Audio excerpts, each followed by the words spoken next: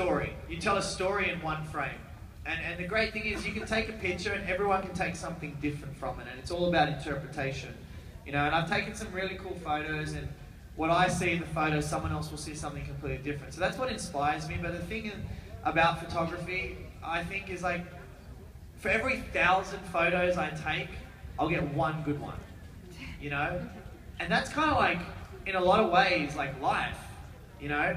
Like, you're gonna fail 1,000 times until you find something really, really good. But when you find that something that's really, really good and it tells a great story, then you hold on to that and you can keep that for the rest of your life, you know? So I kind of like that idea of photography and it's like, there's something magical about capturing a moment in time that will never happen again. You know, like, once you get that frame, no matter what happens, it's never ever going to be exactly the same. So it's kind of a beautiful thing. You're capturing life, and it still breathes in that photo. Okay, we'll do it later. Okay, can we get our next 2 rows to raise your hand for me? So next 2 rows, we've actually cancelled your photo op with Ian. I'm really sorry. Ian says he doesn't like it's unlucky numbers where you guys were sitting or something like that. Our apologies from Icon staff.